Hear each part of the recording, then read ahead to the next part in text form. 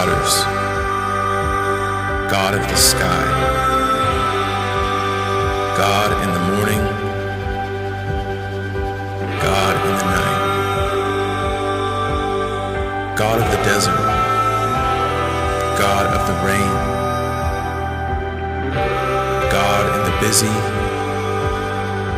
God in the mundane, God of the mountain, God of the plains, God in the laughter, God in the pain. He's God of the promise. What he says remains true. He does what he's promised for me and for you.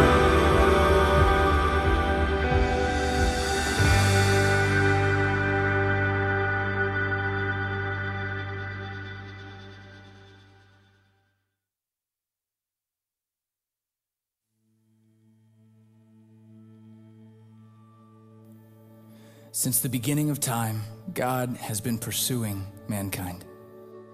His pursuit is steadfast and unwavering. His love is resolute and unmatched. From the moment of our first breath, we have all been searching for hope. In every human heart, there is a longing for true purpose and meaning. There is a sense that we were meant for more. Our city is filled with people searching for truth, searching for answers. These answers can't be found in quick fixes, self-help books, or our limited ability to understand the meaning of life. Eternity is within us.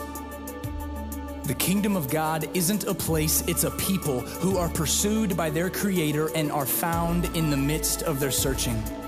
You see, where the pursuit of God and the searching of mankind collide, there is Jesus.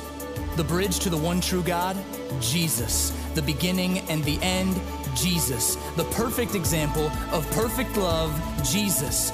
The one who loves us in spite of our failures, takes our worst, and gives us his best, Jesus. The way, the truth, and the life, the one who broke the chains of our sin, the one who has the power to heal and restore, the one who defeated death and rose victorious on the third day, Jesus. No other name is higher, no other name is greater, no other name than the one we celebrate today, Jesus. Welcome in, and I want to welcome you to the City of Brotherly Love this afternoon. The City of Brotherly Love. We're in the Church of Philadelphia here. And the real Philadelphia that we're talking about here in Revelation chapter 3 was started by a king who built a city for his brother. And we derive the word from two words, philos, which means loving, and adelphos, which means brother. So if we pick up in chapter 3, it says, "And to the angel of the church in Philadelphia write, these things say, he who is holy, he who is true, he who has the key of David, he who opens and none shall shut, who shuts and none opens." We've got to understand that our God is a holy, all right? Is our God holy? Amen. We can all agree that our God is holy because we see here, he who is holy, right? The Holy One. The Holy One is a title of God, amen? And he's regularly called the Holy One of Israel. So like we read in the book of Isaiah, chapter 12, verse 6, it refers to his unique distinctiveness, his otherness, distinctive in essence and in total purity, because he begins and it shows that he dwells in total light, in complete holiness and greatness, and no one can compare to our God. I don't care what anybody says. I don't care what the Muslims say. I don't care what the Buddhists say. I don't care what the Hinduists say. I don't care what any other religion says. They don't have a God, a creator that involves itself with the creation. This is the only religion, the only relationship where the God of creation actually relates with its creation, right? So we have a creator that wants to enact with us as his creation. So there's no one that can compare to our God. Amen. But you know what else? He's true, right? Our God's true. In 1 John chapter 5, verse 20, God has called him who is what? True, right? And here the description is applied to who? It's applied to Jesus Christ, the Messiah. And in Revelation chapter 6, verse 10, which we're going to see, our Lord and Savior Jesus Christ is called the holy and true, as here the sense of true is that he is real and reliable and the source of truth. Everything he has said and done is true. You can take that check and take it right to the bank because it's going to cash. A lot of times in your smaller communities, especially farming communities, you'll hear the phrase, you can bet the farm on it, right? You can bet the farm on it. And the reason they say that is because it's guaranteed, right? So we know that everything that God has done and said is true. It's the finality. It's the finished work of Jesus Christ. Amen. It says, he who has the key of David, he who opens and none shall shut, who shuts and none shall open.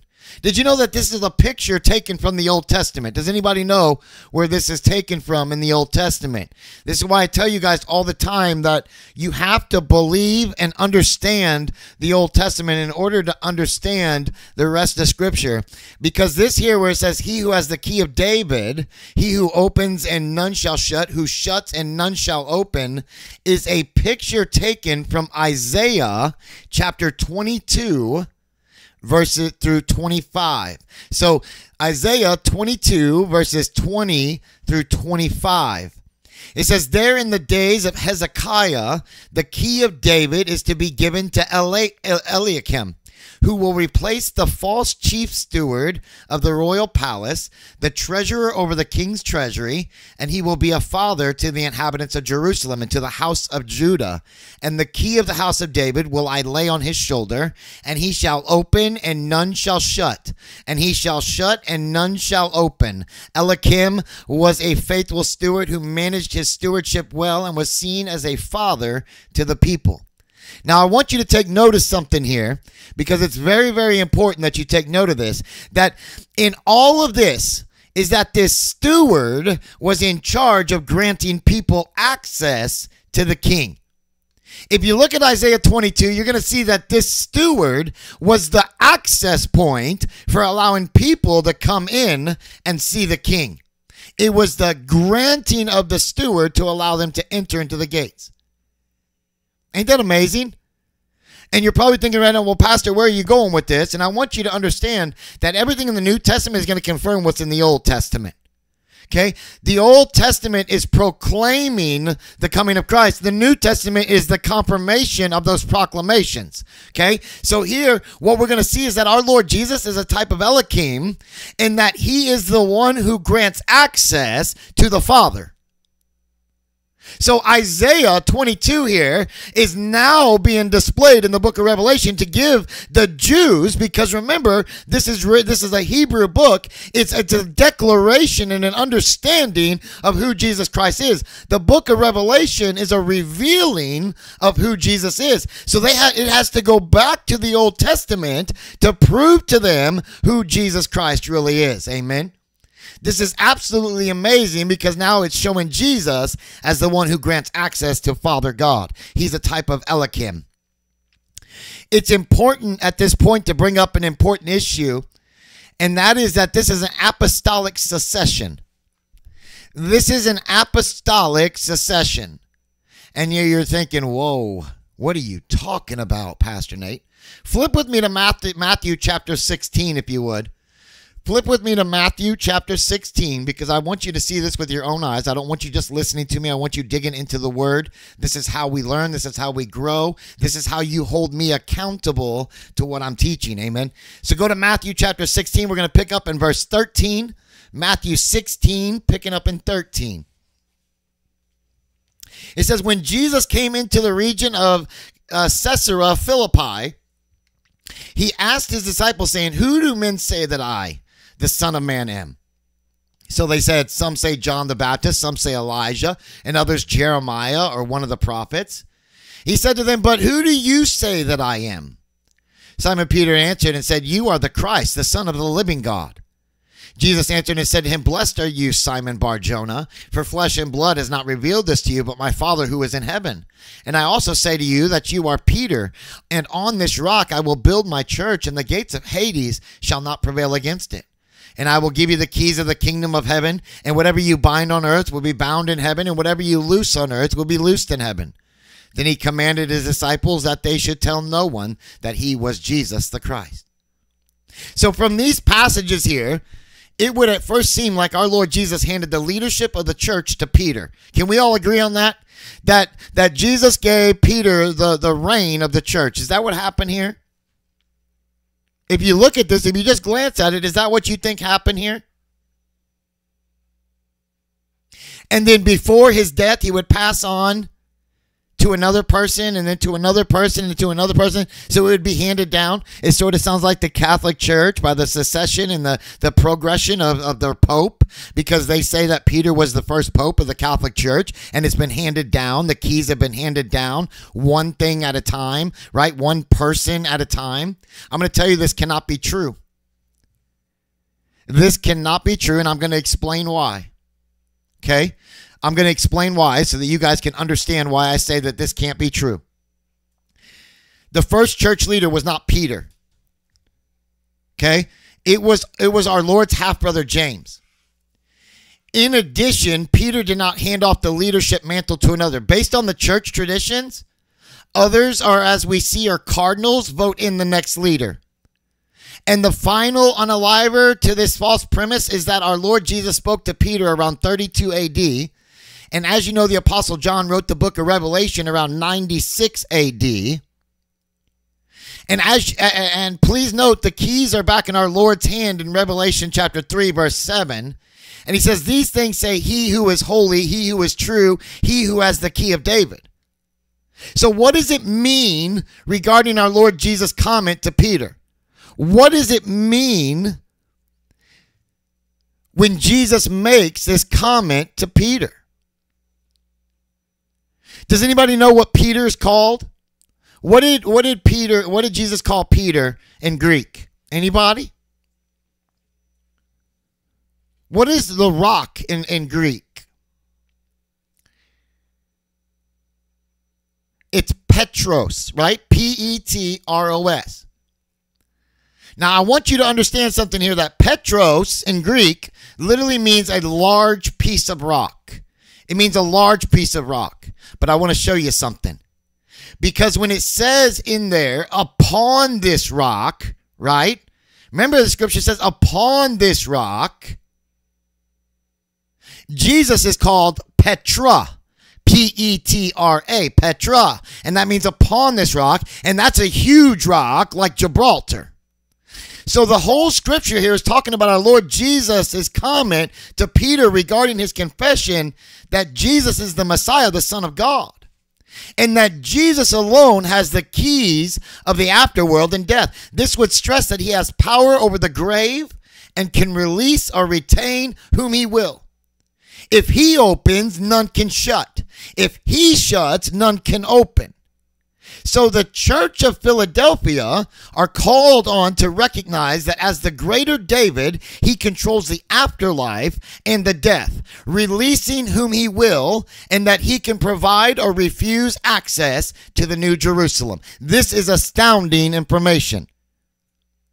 Everybody's trying to tell you from all these other religions and other denominations that there's multiple ways to get to heaven. But in Matthew, Jesus out of his own words says there's only one way to get there. That he's the one that grants access. That he can provide or refuse access to the New Jerusalem. Your good works, your good deeds, nothing you think that you've done will qualify you. The only thing that will qualify you is Jesus Christ. Amen?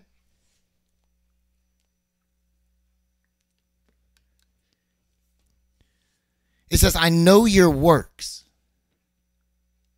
Behold, I have set before you an open door which none can shut, that you have a little power and have kept my word and did not deny my name. The reference to the open door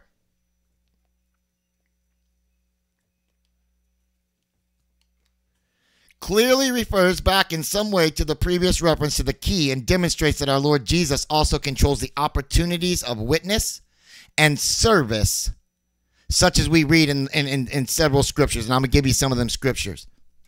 It's not your witness. It's not your service. So many people walking around, look at my ministry, look at my witness, look at my testimony, look at my, right? It's the me, the I game. None of this has anything to do with you, period. It has everything to do with the Holy Spirit operating through you. You should receive no recognition, but God should receive all recognition. Man has put themselves on the pedestal and removed God from the pedestal. They've almost put, if you're like cooking, and when you're cooking that main thing, it's on the front burner, and you move it to the back burner to keep it warm while you cook something else on the front burner. People have put themselves on the front burner and moved God to the back burner. Look at what 1 Corinthians 16:9 says. It says, for a great and effective door has opened to me, and there are many adversaries. Look at what Paul says in 2 Corinthians 2:12. He says, furthermore, when I came to Troas to preach Christ's gospel, and a door was opened to me. It doesn't say it was opened by him. It said it was opened to me by the Lord. The Lord opened that door. Amen. Look at what Colossians 4:3 says. It says, meanwhile, praying also for us that God would open to us a door for the word, to speak the mystery of Christ, for which I am also in chains.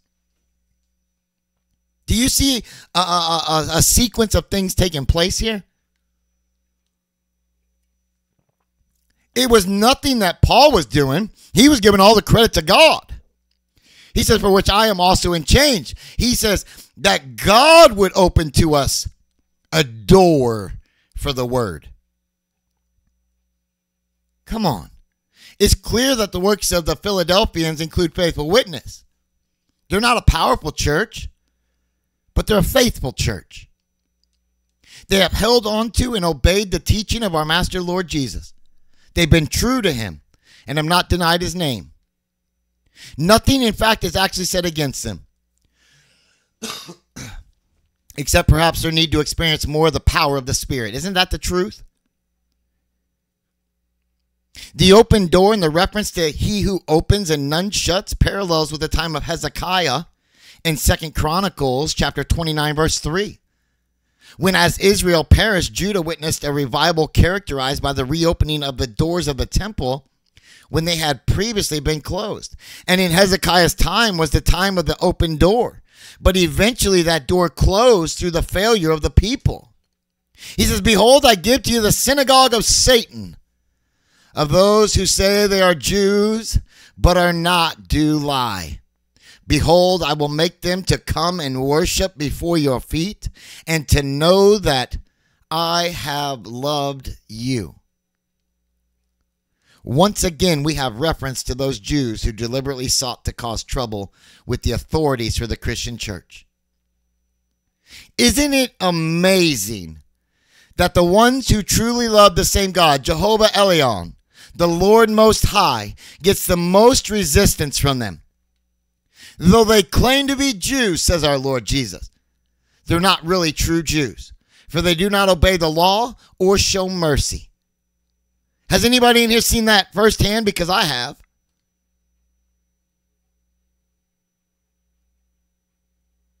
Has anybody seen that?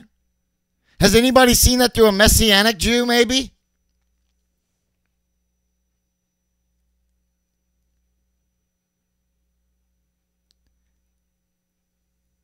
We've got to start to understand that when they're doing this, they don't have the proper love for Adonai Yahweh as he requires. They're simply liars like their father Satan. Amen. Who is the chief adversary. They demonstrate that really they belong to his synagogue and not God's. But one day they'll be made to acknowledge their error. In the words of Isaiah 60:14, it says, the sons of those who afflicted you will come bending to you, and all those who despised you will bow themselves down at the soles of your feet, and they will call you the city of the Lord, the Zion of the Holy One of Israel, and they will enter the gates which are open continually. So these false Jews will have to admit that these Christians whom they hate and despise are the true children of the one who is holy.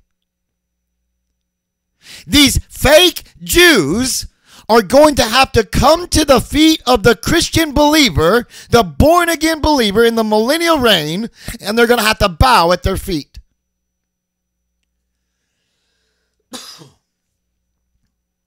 He says, because you kept my word of patient endurance, I also will keep you from the hour of trial which is to come upon the whole world, to try those who dwell on earth. I come quickly. Hold fast what you have, that no man may take your crown.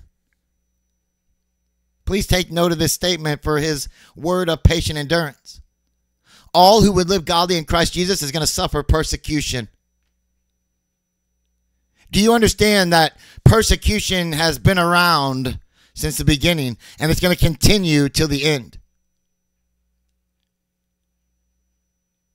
Even the disciples suffered persecution. Remember what Apostle Paul said in his letter of 2 Timothy chapter 3, verse 12. It says, and we've got to understand that clearly the Philadelphia church has also faced persecution instigated by false Jews. And they've come through unscathed, patiently enduring. But there's some good words here. There's some good words here, some good words for growth and for edification and for hope. There's words of hope here. Because he says, I also will keep you from the hour of trial. There's a play on the word keep. You have kept my word of patience, endurance. I will keep you from the hour of trial. So God responds to the faithfulness of his people. They've already suffered enough. He's not going to ask them to suffer more. It says those who dwell on earth are mentioned regularly in Revelation, referring specifically to what? It's not talking about Christians. It's talking about non-Christians. And the various trials that they have to go through and vividly described. They represent humanity outside of the church. This is a declaration of the humanity outside of the church. It has nothing to do with the born-again believer. So the Philadelphians are promised that in some way, not described, they're going to escape not all the trials, but the worst of trials to come, the hour of trial. This may be in mind that, as always, in such times, there will be places where the worst effects are not felt, possibly because of the presence of a humane governor.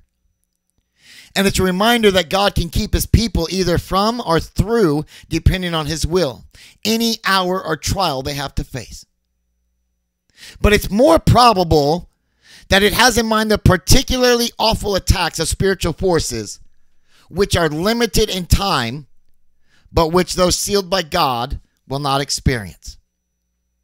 Who in here believes in the rapture? Come on, who in here believes in the rapture? Who believes that God's going to deliver you from that hour? Who believes that God is going to save you from that deep depth of punishment that's coming across the world? Because this is important. Because you're not going to be kept from everything that the world's going to face. Right now in Philadelphia, okay, if you go to Philadelphia, Pennsylvania, right now they've experienced one of the worst winters. This was last year that they experienced one of the worst winters. It was experienced all over the country. But there they had negative 50-degree weather. I was in negative 55-degree weather in Nebraska. It was insane.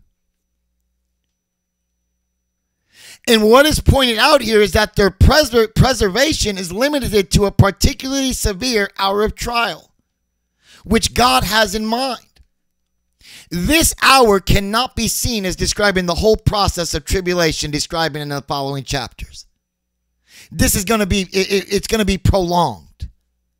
But it has to have a reference to a particularly severe part of the trial which are coming, which they will escape.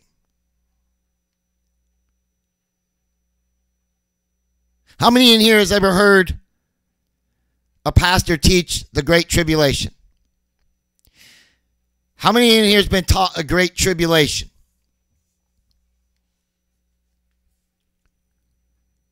Anybody? What's the Great Tribulation?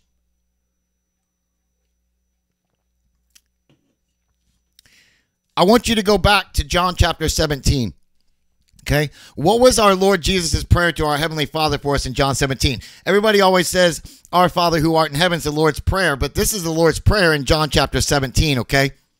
So go back to John chapter 17, and we're going to pick it up in verse 6. It says, I have manifested your name to the men whom you have given me out of the world. They were yours. You gave them to me, and they have kept your word. Now they have known that all things which you have given me are from you. For I have given to them the words which you have given me, and they have received them, and have known surely that I came forth from you, and they have believed that you sent me. I pray for them. I do not pray for the world, but for those whom you have given me, for they are yours. And all mine are yours, and yours are mine, and I am glorified in them. Now I am no longer in the world, but these are in the world, and I come to you, Holy Father. Keep through your name those whom you have given me, that they may be one as we are. While I was with them in the world, I kept them in your name. Those whom you gave me I have kept. And none of them is lost except the son of perdition, that the scripture might be fulfilled. But now I come to you, and these things I speak in the world, that you may have my joy fulfilled in themselves. I have given them your word, and the world has hated them because they are not of the world, just as I am not of the world. I do not pray that you should take them out of the world, but that you should keep them from the evil one. They are not of the world, just as I am not of the world. Sanctify them by your truth. The word is truth. As you sent me into this world, I also have sent them into the world. And for their sakes I sanctify myself, that they also may be sanctified by truth. A good way to analyze how our God is going to take care of us if we're around during this terrible time of Satan's wrath, as in Daniel chapter 12 points out, is learned from how our great and wonderful Lord protected the Israelites who were in Egypt. Does anybody remember Exodus? Does anybody remember Exodus? Now, I believe in the pre-trib rapture, okay? But a lot of people think that they're going to be here and that they're going to be protected according to how God protected the Israelites, okay, in Exodus chapter 11, okay? And you're sorry, but he prayed not only for himself, he prayed for his disciples, and he prayed for us. Go read John chapter 17. It's a prayer for all three. It's not just for the disciples. Exodus chapter 11, starting at verse 21, it says, Then said the Lord to Moses, Stretch out your hand toward heaven, and there may be darkness over the land of Egypt, darkness which may be even felt. So Moses stretched out his hand toward heaven, and there was a thick darkness in the land of Egypt 3 days. They did not see one another, nor did anyone rise from this place for 3 days. But all the children of Israel had light in their dwellings. Do you see how our majestic Creator controls all things? Notice what our Lord said for us to remember. He said, I come quickly, hold fast what you have, that no man may take your crown. Do you remember when he said that here? He said, hold fast to what you have, that no man may take your crown. Now, I did a teaching on the crowns about a month and a half ago. And our holy ruler, Lord Jesus, intends that his people live in expectancy of his imminent return, because he knows it will be an encouragement in whatever they have to face. We should live in expectancy that he might come back today, and plan as that thought. Plan as that thought.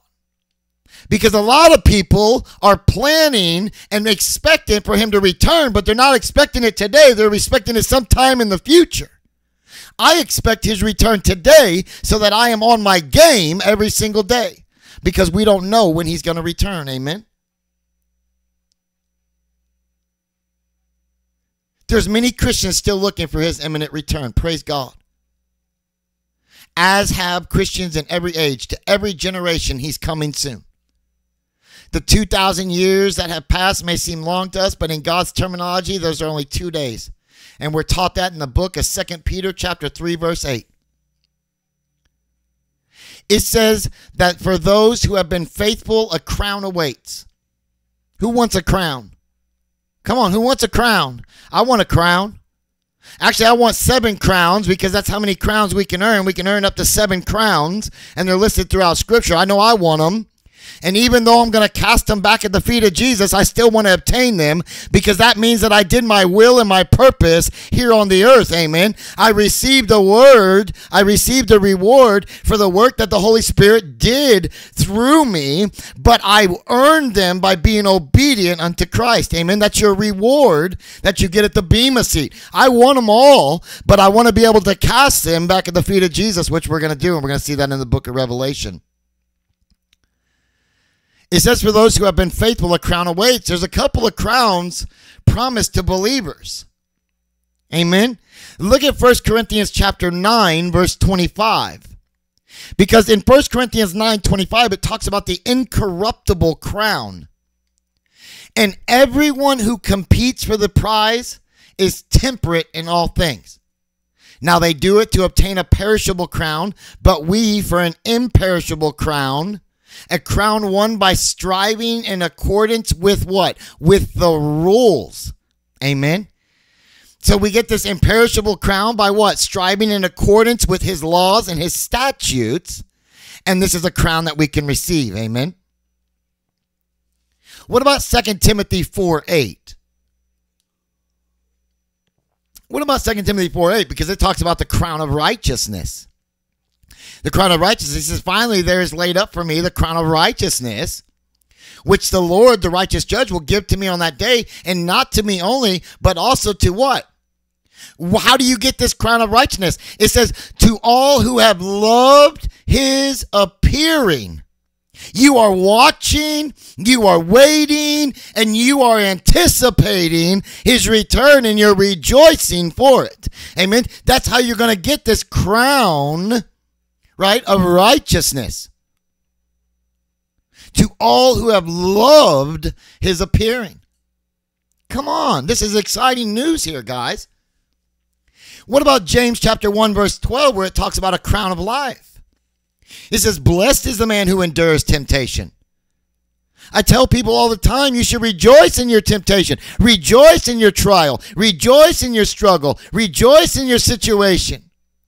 Why? Because blessed is the man who endures it. For when he has been approved, what? He will receive the crown of life, which the Lord has promised to those who love him.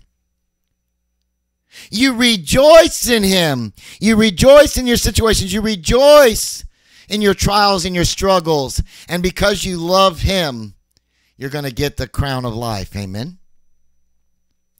What about 1 Peter 5:4? Where it talks about an unfading crown of glory. It says, and when the chief shepherd appears, you will receive the crown of glory that does not fade away. Right now, you don't have that glory. You have the glory of the Holy Spirit inside of you. But when he reappears, the corruptible will put on the uncorruptible, and you'll be as he is. You're going to receive that glory. That crown of glory is the righteousness of God that will be displayed in all the believers. Come on, give him some praise. Give him some praise, because this is amazing. It says it does not fade away, meaning it can't be taken. It means that it's never going to go dull. It's never going to run out of oil. It's never going to lose its light. It's always going to be illuminated. It's not going to fade. You might be thinking, if you dress up, which crown will you wind up wearing? They're going to all be put together, one crown on top of the other crown. And if you look up the crown which the popes wear, you're going to see an example of this type of crown. It says, he who overcomes, I will make him a pillar in the temple of my God, and he will leave it no more. And I will write on him the name of my God and the name of the city of my God, the new Jerusalem, what? Which comes down from heaven from my God, and my own new name. Does anybody in here have ID tags where they work? Does anybody in here have ID tags? Maybe it's a name tag. Maybe it's a badge with your name and your picture, and you have to scan it to get indoors. You have to show it to get in. Does anybody have a name tag? Look here. You want to pass the entry, police angels? Then you better have on the proper ID. Come on. If you want to get past the entry, the police angels, you better have the proper ID, because we will be clearly identified as his. He will write on us all the name of God to show that we are his, and the name of the New Jerusalem, which is going to descend from heaven to show that we belong there. Isn't that exciting? That he's going to write his name on us. Your name doesn't matter anymore. Remember, you're going to see in the book of Revelation, we're given a new name.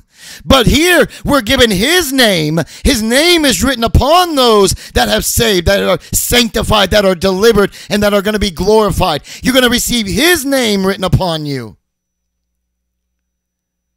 And the New Jerusalem that is lowered is for you. That is your reward. Hallelujah. He says, he who has an ear, let him hear what the Spirit is saying to the churches. And once again, Jesus tells us, he who has an ear to let him hear. There's a constant repetition here. And this constant repetition demonstrates how important and urgent it is. How's your hearing? Come on, how's your hearing this morning or this afternoon? How's your hearing? Are you hearing what the Spirit is saying to the churches? Are you responding to what the Spirit is saying to the churches? How's your hearing today?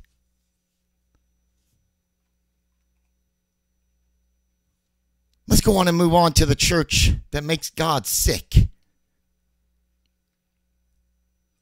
We come to the last of the letters to the 7 churches now. The letter to the church of Laodicea. The church that made the Lord Jesus Christ sick. The lukewarm church. Do you think that there's some churches today that also make our holy King and Master want to throw up? Let's just be honest. I do. And sadly, I'm going to say that there are quite a few in existence that fit this mold. These letters, as you know, are directed at 7 churches, actual churches and historical churches in actual cities in Asia Minor. But they transcend their time and space, and they have become model letters to various kinds of churches that exist in all eras of church history. They illustrate for us the character of churches in our own day. In fact, since Pentecost, and Laodicea is the last, is the worst, 5 churches with serious problems have already been addressed, and they are on somewhat of a descending scale. And as you move through the 7 letters, remember 2 of them had no condemnation. That was Smyrna and Philadelphia. The other 5 progressively degenerate. They degenerate. There was Ephesus. The church still stands strong doctrinally, but the church that left its first love. There was Pergamos, which had not denied their faith, but was tolerating sin. There was Thyatira, where there was still some good things going on, but full-blown compromise with evil had taken place, and the majority seemed to have been involved. Then there was Sardis, a church with only a few genuine believers, a church which had a name but was actually dead. And now at the bottom of it all, if you will, is Laodicea. This is an unsaved church. In fact, if there were any believers in this church, they aren't even referred to in the letter at all. People want to say, well, we represent the church of Laodicea. No, if you represent the church of Laodicea, you're an unbeliever. This is an unbelieving church. There's nothing in this letter that shows this was a church of believers. Come on. You've got to really study this to see this. It's a church that is characterized by a condition that our Lord described as being lukewarm, which is a metaphor of having all non-saved people. Laodicea has the grim distinction of being among all 7 letters, the only one in which our precious Lord Jesus Christ has nothing good to say. It's unmitigated condemnation. There is in this church apparently absolutely no redeeming feature. This is the unsaved, the unregenerate false church. Because of the nature of this church, this is the most threatening epistle. This is the most blistering rebuke, and it's sent to a proud church. I've mentioned that in addition to these 7 churches actually existing, but that those letters also represent church age history. I'm going to give you that breakdown because Ephesus is talking about the years 31 to 135 AD. Smyrna is talking about 135 to 300 AD. Pergamos is talking about 300 to 538 AD. Thyatira is talking about 538 to 1798. Sardis is talking from 1798 to 1929. Philadelphia is 1929 to 1999. Laodicea, 1999 to the return of our Lord and Savior Jesus Christ. Folks, we're now living in the last days. I don't care what anybody tells you. We're there. How long will it be till our holy Lord and Savior returns? We don't know, but know that we're in the last days. Amen. The city of Laodicea was located in the Lycus River Valley, the southwest area of Phrygia. Okay. Of the 7 cities in the letter, this is the most southeasterly. It is a 45 miles southeast of Philadelphia and would be about directly east of Ephesus, about 100 miles. Laodicea became a very important city and founded by Antiochus II in the 3rd century BC, and he named it for his wife. Crucial to this city was its water supply. There were some local streams in the area, but as the population grew and developed, the local streams and rivers were inadequate, and in some fact, and some of them dried up in the winter, and so water had to be brought in. And the only way to do this was to bring in by an underground aqueduct. Does anybody know what an aqueduct is? Because an aqueduct is literally like a stone pipe or a stone pipeway. What we have now is iron pipeways. We have lead pipeways. We have copper pipeways. If you look at the plumbing in your house, you probably got a PVC piping that runs your water. Here, this would have been an aqueduct, right? Made out of rocks. So the water would be flowing in through these aqueducts underground. And being very enterprising, they managed to build an aqueduct, and the water flowed down this aqueduct into the city of Laodicea. In the U.S., we run across cities like this, right? New York City runs pipes to the Delaware Water Gap to provide for its citizens. You guys know that? You would think that the Hudson next to the 5 boroughs would be adequate enough, but it's so polluted that this isn't even considered. A second key feature that's going to come into play in the letter that dominates the city is the commercial aspect. There's several things you need to know about the commercial aspect of the city. First of all, this was a huge banking center. It was very wealthy, and apparently it was on the crossroads, the north, the south, the east, and the west. So it became what? A big business hub. And it became a banking center for people moving in all directions to put their funds in. They became very, very wealthy that when in 60 AD the city was totally flattened by an earthquake, Rome offered to give them some money to rebuild, and they refused it, saying they had plenty of their own.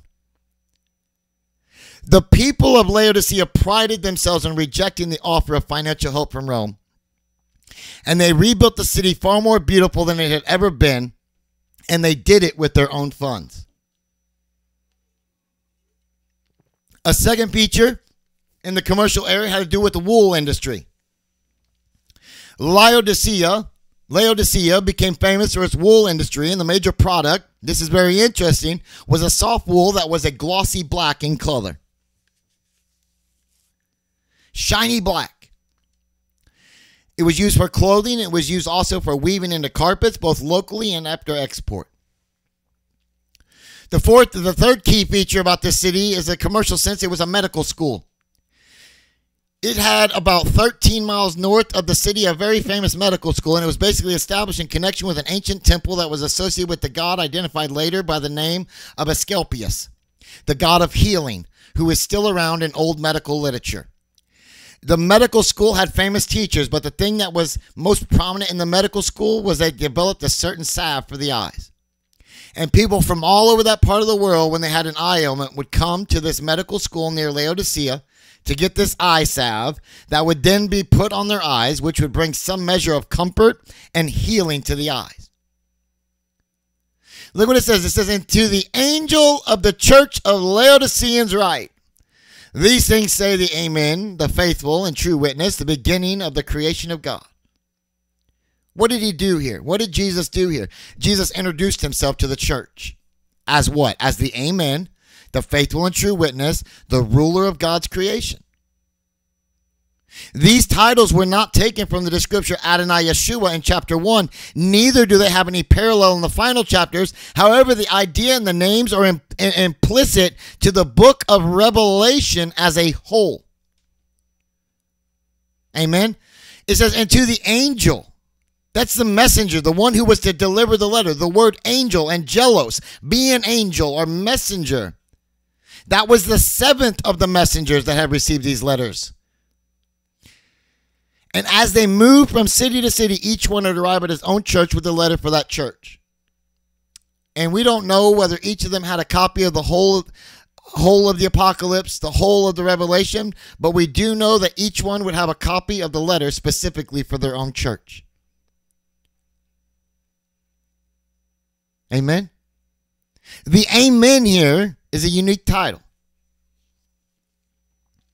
The prophet Isaiah listed in his book in chapter 65, verse 16, he said, "The God of Amen." That's Hebrew for truth or affirmation or certainty. God was called the God of truth then, the God of certainty, the God of affirmation. Whatever God says is so. Whatever God says is true, and whatever God says is certain. Therefore, he is the God of Amen. Sometimes you see it at the very end of a verse. It's used to seal the certainty of what has been said. Amen means firm, fixed, certain, faithfulness, unchangeable. Those are all words that surround the meaning of amen. How is our God and ruler Messiah here the amen? Well, I could say that he's the amen in the sense that he's God. If God is the Old Testament amen, certainly our Lord Jesus Christ being God in human flesh is the New Testament amen. Anybody got a problem with that? Because if you do, you don't understand who Jesus is, amen?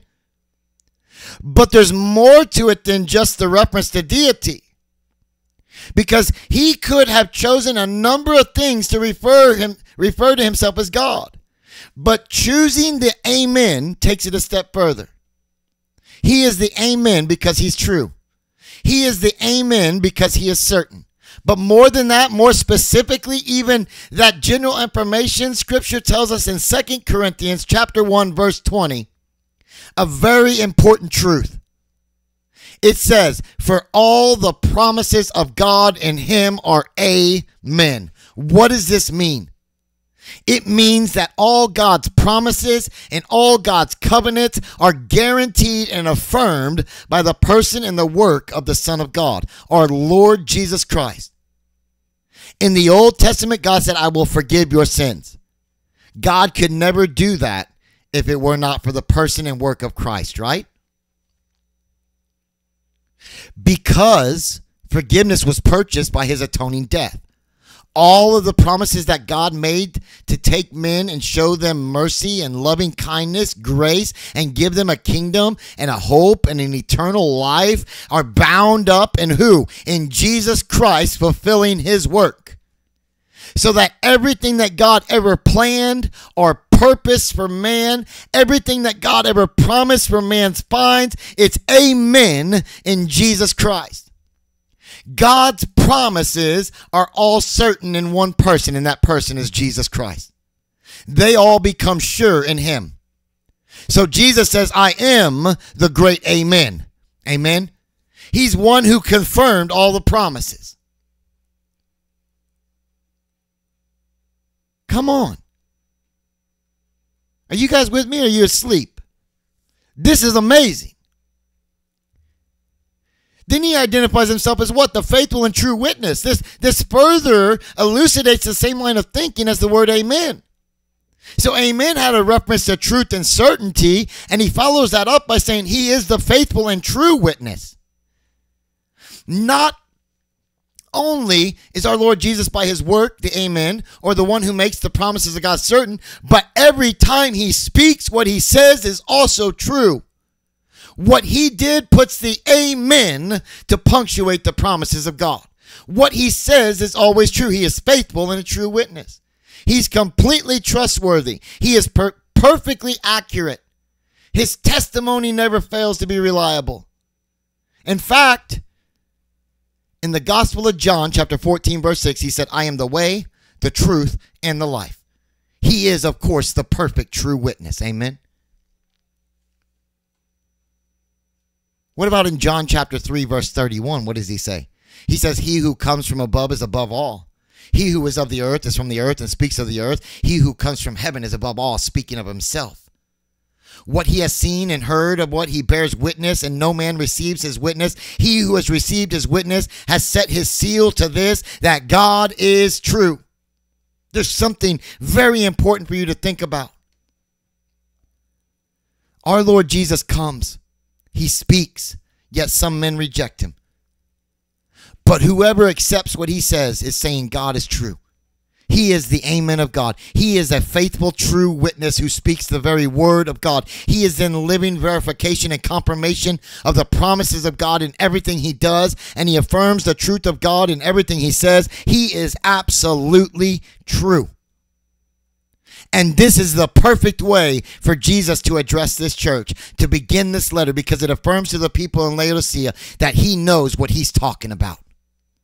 That whatever assessment he gives of the church is absolutely accurate.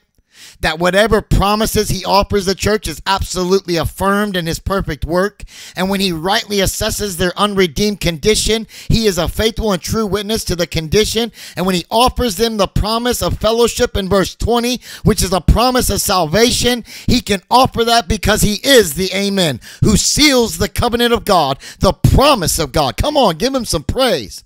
Come on this afternoon.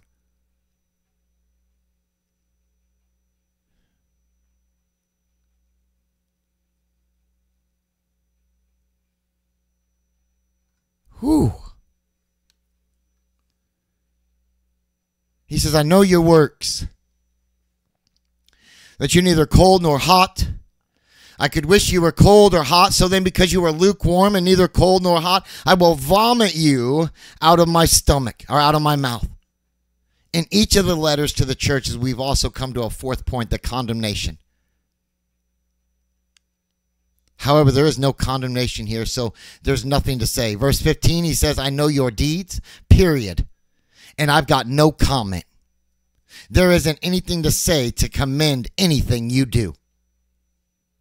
Do you guys catch that? Go back to all the churches that we've already studied. He always gave them commendation. He gave them encouragement. He gave them and said that he was proud of what something they had done.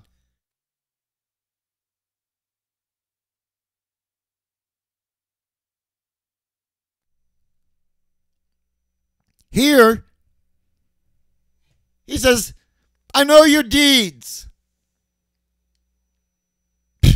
There ain't nothing. I ain't got no comment for you.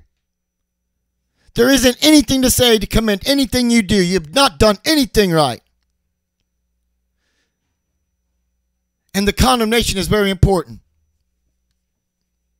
Look at 15 and 16. He says, I know your deeds, that you're neither cold nor hot. I would prefer that you were cold or hot. So because you're lukewarm and neither hot nor cold, I will spew you or spit you out of my mouth. The King James says vomit. That's some strong language if you ask me. He says, I know your deeds. He's saying, I know them intimately and I know them infallibly. I know your deeds. Deeds always reveal what a person is, and it always works. Remember what Romans 2 verses 6 and 8 says, by their fruits you shall know them, right? Paul makes it clear, as anywhere in the Bible, God will judge you on the basis of your deeds. God will render to every man according to his deeds. To those who, by perseverance in doing good, seek for glory and honor and immortality, he'll give eternal life. To those who are selfishly ambitious and don't obey the truth but obey unrighteousness, he will bring wrath and indignation. So he says, I know your deeds, and therefore I know your heart. I can see by what you do what you are. This is a very important statement with sweeping implications in the New Testament. A person who is a Christian. I'm so tired of people walking around proclaiming to be Christians because a person who is a Christian manifests Christianity.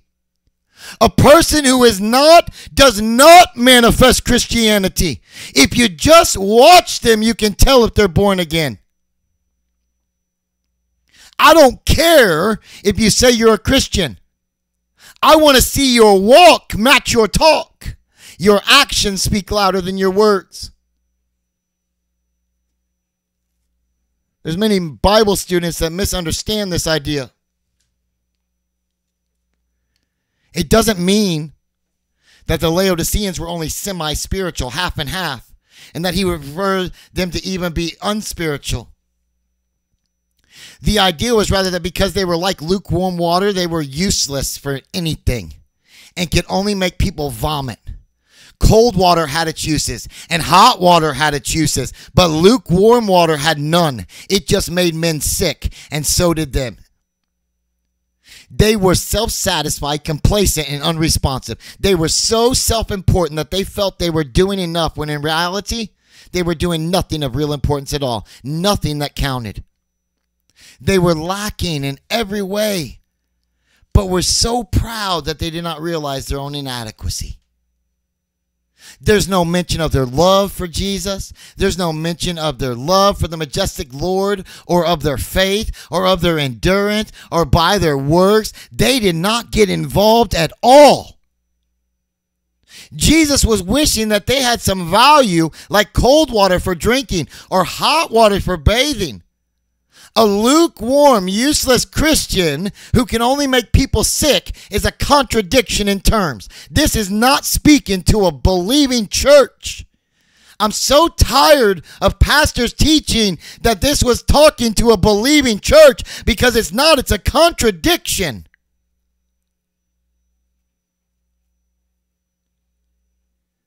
We have to take note in the statement, the most relentless, overpowering rebuke yet. And the rebuke says, basically, I'm going to spit you out of my mouth because you're lukewarm.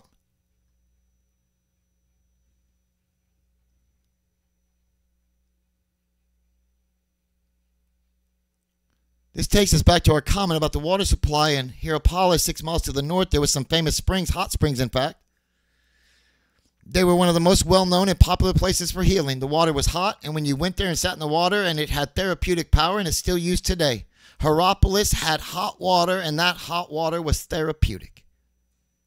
In Colossus, 10 miles south and east, there was a cold stream. We learned that the stream was perennially running and perennially cold, like typical water that flows from the high mountains. The water was thirst-quenching. That water was famous because of its cool, clear character. They didn't have the hot therapeutic water of Hierapolis, and they didn't have the cold, clear, refreshing water of Colossus. They had the foul, dirty, tepid water that flowed for miles through an underground aqueduct. It was hot, and it wasn't cold, not hot enough to relax and restore, not cool enough to refresh and quench. Laodicea couldn't provide the refreshment of Colossus. It couldn't provide the healing of Hierapolis. Its lukewarm water was absolutely useless. And any visitor who came there who wasn't used to the stuff would put it in his mouth and immediately begin to vomit. The word lukewarm here in Greek is chalaros, and it's simply a word for tepid water. The water supply of Laodicea was derived from an artificial pipeline bringing water which was literally lukewarm and so impure as to have a regurgitating effect. You're probably thinking, well, what's the spiritual significance of this? It's simply that the Laodicean church made Christ vomit. It was a sickening church. Some churches make the Lord weep. Some churches make the Lord angry. This one made him sick. Back in chapter 2 and also in chapter 3, we saw his anger towards some churches. We've seen it with Pergamos, Thyatira, Sardis, but here he's sick. Now, how are we to interpret these three categories? What does cold mean? That's not too tough. Cold means spiritually cold. Open, outright rejection of Jesus Christ. rejecting the gospel. He says you're not cold. I mean, you're just not openly, outright rebellious, rejecting Christ and repudiating Christianity. But what does hot mean? Hot means zealous, spiritually alive and awake, and eager and fired up, as it were, for the Lord. He says you're not that either. You're not boiling with spiritual zeal for the Lord, nor are you openly, outright cold. There are many in the world that are completely cold to the things of Christ. The gospel leaves them absolutely unmoved. It arouses no spiritual response. They have no interest in Christianity, no interest in the church. They make no pretense. They certainly aren't hypocrites. They don't even go near things that have to do with Jesus. They are lost and they could care less. They don't want to hear the word of God at all. On the other hand, believers are marked by a response to a spiritual truth, and they're zealous and they're fervent. They're hot. And he's saying metaphorically, I can take it if you were like Hierapolis, because then you'll be real. I could even take it if you were like the cold water of Colossus. That's better than being the foul water of Laodicea, lukewarm. Who are they? Professing Christians, go to church, claim to know the Lord, but aren't saved. This is not a saved church. I don't care what any pastor tries to tell you. This is not a saved church. They're content with self-righteous religion. They're hypocrites playing games. They're playing church. They're the kind of people described in Matthew 7, where our Lord Jesus says, many will say unto me in that day, Lord, Lord, and I will say unto them, depart from me. I never knew you. You have done many works in my name and prophesied and cast out demons, but I don't know you. I don't know you. You're going to hear pastors say, well, those are believers that did that. No, those are unbelievers. They're the ones playing church. See, a lot of pastors and a lot of teachers don't want to study, and they don't want to understand that even the Antichrist will perform miracles. Even the devil will perform miracles. The people of that category will be able to declare and perform miracles in ways to bring not glory to God, but glory to themselves. We've got to study the word. We've got to know the word. We've got to know what Christ is telling us. Amen? What does it say in 2 Timothy 3:5? It backs up exactly what I just said. Who have a form of godliness, but without power. They're like the Jews in Romans chapter 10, who have zeal for God, but not according to a true knowledge. They're just hypocrites, touched some way by Christianity, but not belonging to Christ. And there's something obnoxious about them. They nauseate Christ. They make him sick. Are you guys with me? Look what it says in 17. It says, because you say, I am rich, I have become wealthy, and have need of nothing, and do not know that you are wretched, miserable, poor, blind, and naked. I counsel you to buy from me gold refined in the fire, that you may be rich, and white garments, that you may be clothed, that the shame of your nakedness may not be revealed, and anoint your eyes with eye salve, that you may see. We read here that even there's something worse than being lukewarm, and that was their self-deception. Look at 17. It says, here's the second condemnation. Because you say, I'm rich and have become wealthy, and have need for nothing, and you do not know that you are wretched and miserable and poor and blind and naked. Look at the first part of that, because you say. Go back to Matthew chapter 7. Because if you go back to Matthew chapter 7 and you go back to my teaching on Matthew 7, I talked about if we sayers and if we doers, if we say what our Lord Jesus said doesn't mean anything. What matters is if we do what the Lord says. It's not the people who say what the Lord says. It's the people who do the will of my Father. Come on. It's the one that does the will of my Father. What is the will of his Father? To believe on the one that he has sent. You see this in John chapter 6. You have to be a doer of the will of the Father.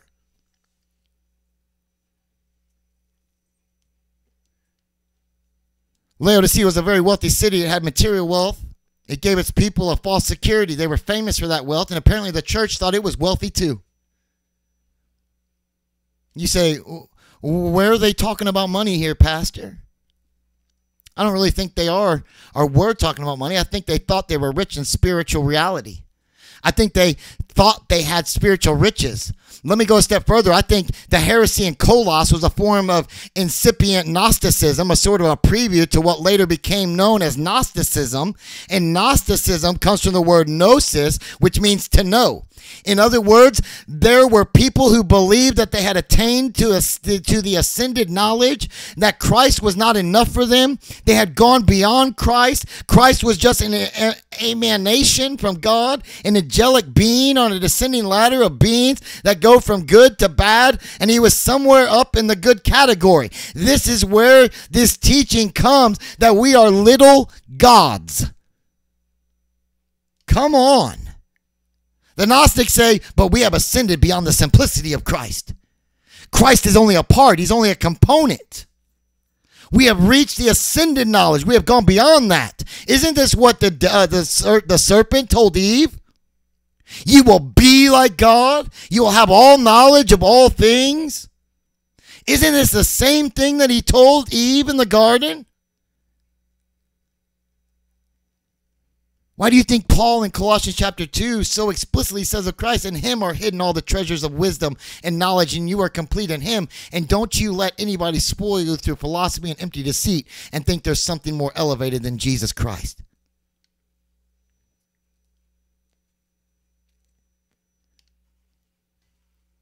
That same heresy has found its way over here. People are saying we are the ascended ones. If this isn't the typical hypocritical liberal line directed at believers, you mindless fundamentalist. All of you people who just believe the simplicity of the Bible are not educated. You're not up to speed. You haven't obtained to the ascendant knowledge. You are anti-intellectual. I'm calling you out. I'm calling you out. They had spiritual pride. They were rich.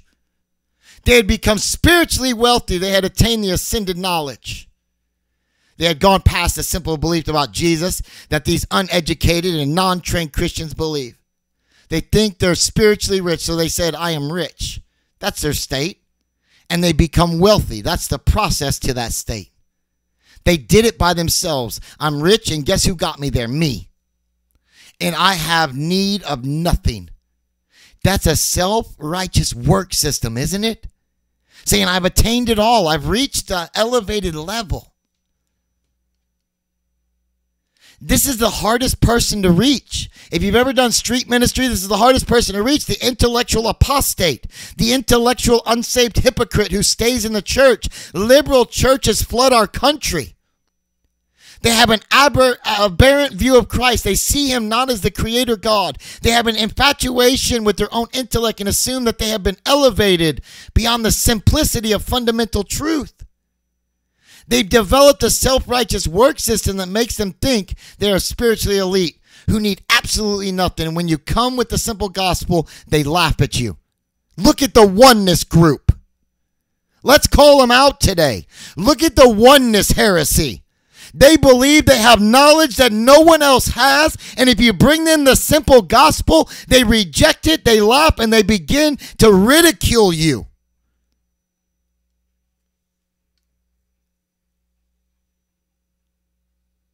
We see it clearly. The lukewarm condition is being lost. It's the sickening condition of thinking you are spiritually rich when you're bankrupt, of thinking you are beautiful when you're wretched, of imagining you are to be envied when you are to be pitied, of believing you see clearly everything when you see nothing. You are stone blind. Of feeling you are clothed in spiritual finery and you are stark naked. That's what he's saying. You've got it exactly opposite. You may have a bank account in the spiritual bank. You may be wearing the shiny black wool. You may have the eye salve, but you're poor, and you are poor, and you are blind, and you are naked. This is a person to be pitied. That's what it means, miserable and wretched. You have no riches, you have no clothes, you have no vision, you have no sight. You're spiritually naked, spiritually blind, and spiritually bankrupt. Verse 18 gives us the command. This is fascinating. Listen to this command. He says, I advise you to buy from me gold refined by fire, that you may become rich, and white garments, that you may clothe yourself, and that the shame of your nakedness may not be revealed, and eye salve, that you may anoint your eyes, that you may see. Woo! Now you see how the industry of the city comes into play. And I advise you, I'm giving you some counsel. Isn't the Lord gracious? If you believe the Lord's gracious today, type it in the chat, because the Lord is gracious. He says, you make me sick, but my gospel compels me to give you an invitation. You make me sick, but my promise compels me to give you an invitation. You make me sick, but I still have to offer you salvation. I still have to offer it to you because it was a promise that I made. He could have turned them into cinders by the breath of his mouth. But it's an invitation to a church full of hypocrites. And it reminds me that they still are worthy of an invitation, are they not? From a gracious God. He says, you need to buy from me. You need to buy from me. You're saying, now wait a minute, Pastor, what do you mean buy? What do you mean buy? Because we can't buy our salvation. We can't buy these things. It's the same kind of buy in Isaiah 55 verse 1. You remember that wonderful chapter, which is an evangelistic appeal in Isaiah 55 1? Let me just read it to you so you'll have it exactly as it's written. The call of God to the unregenerate sounds like this. Oh, everyone who thirsts, come to the waters. You who have no money, come buy and eat. Did you get that? You who have no money, come buy and eat. So this is a kind of thing you can buy when you don't have anything. You come and buy it. You say, now wait a minute. If I don't have anything, what do I buy it with? Are you ready for this? The only thing you have is what? Your own wretched condition. So that's all you can offer. You can only bring your sinful self into the presence of God and buy his water and buy his food and buy his salvation, because you recognize that you can't do it on your own, but that you need a Savior to do it. Hallelujah. Come on, you've got to recognize this today. You've got to recognize this today. By recognizing the condition, your wretched self, you can come to him and purchase the water. You can purchase the linen. You can purchase the eye salve. You can purchase these things. That's what he's telling the church here. He's saying, you don't have to have any money.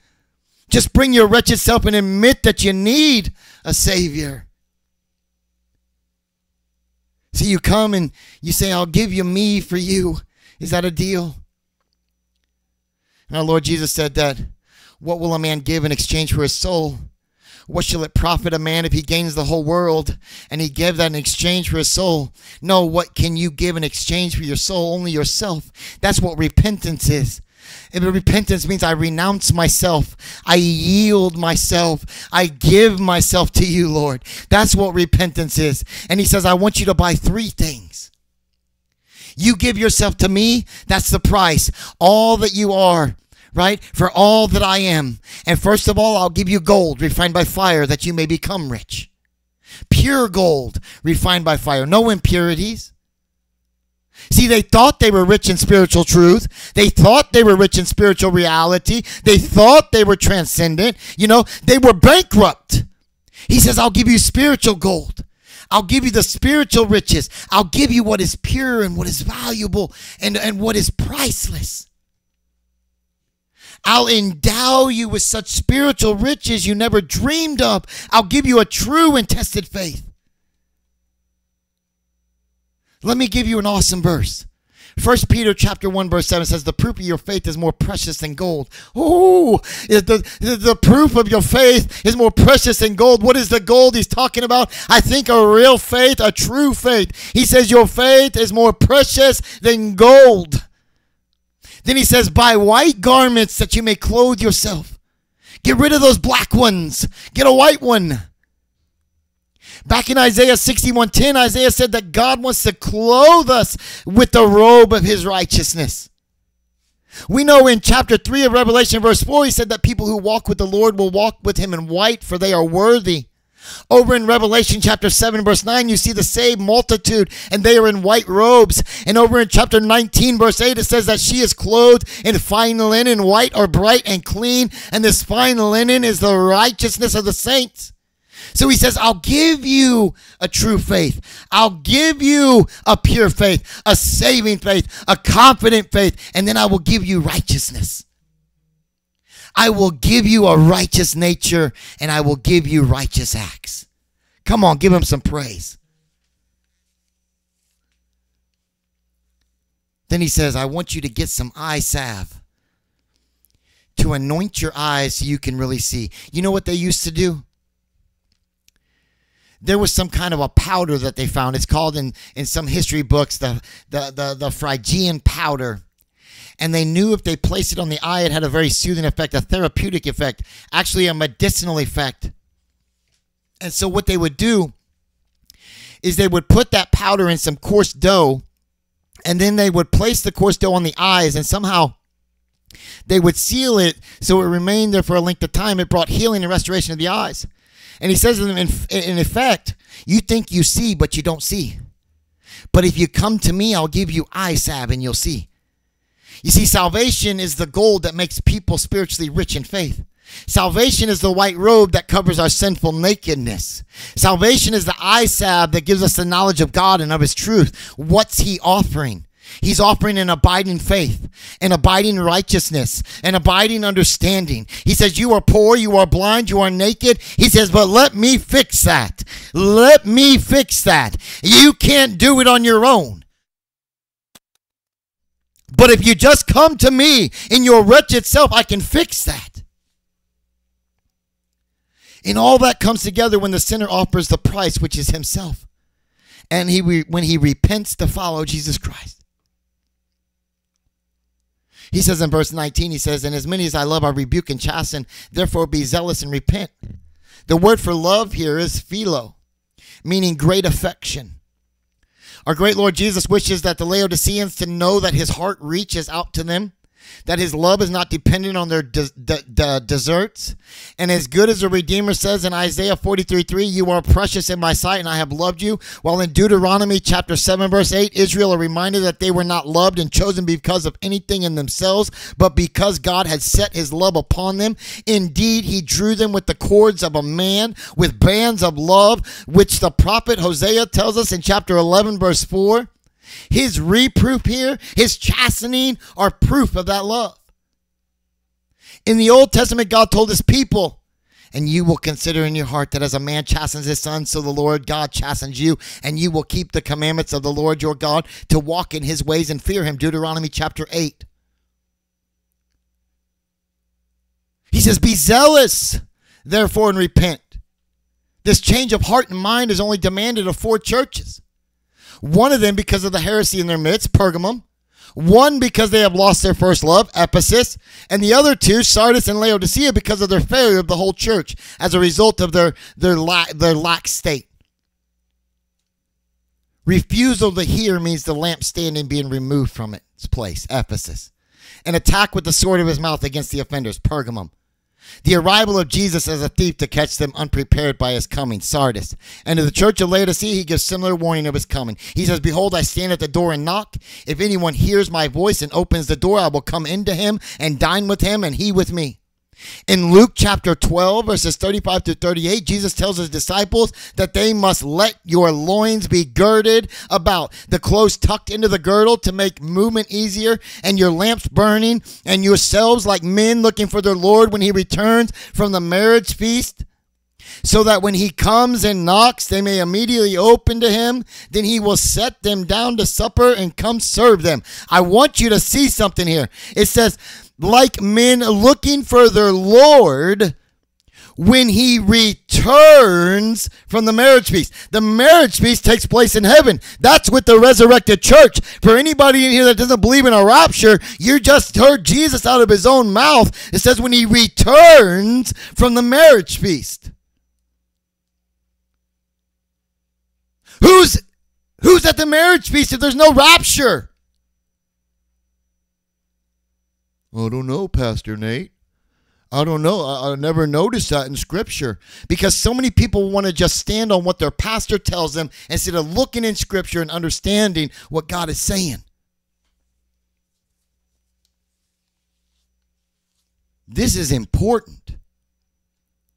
This is important.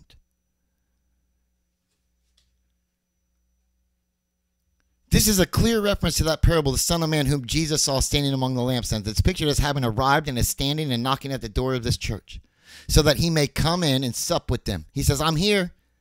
He says, I'm knocking. But the interference is that they are not ready to hear. So next, he makes a plea to individuals in the church. If anyone will hear this voice and open the door, I will come in. I will come in to him. Right? He says, I will come in with him. Why is this so hard to understand? Why is this so hard to understand? People are not paying attention to what the Lord is doing, amen? In other words, he wishes the churches to see him as on the verge of his coming in glory and to respond on that basis. At some stage, he's going to come and no one knows when, so they must be like servants making ready. But he recognizes that they're so complacent that he is doubtful of their response. So then he addresses each individual member. He says, if any individual will therefore recognize him as the coming Lord and welcome him, even before his coming, he will sup with them and they with him. This does not really represent the heart's door, but it does refer to an individual's willingness to receive him and welcome him, which is much the same thing.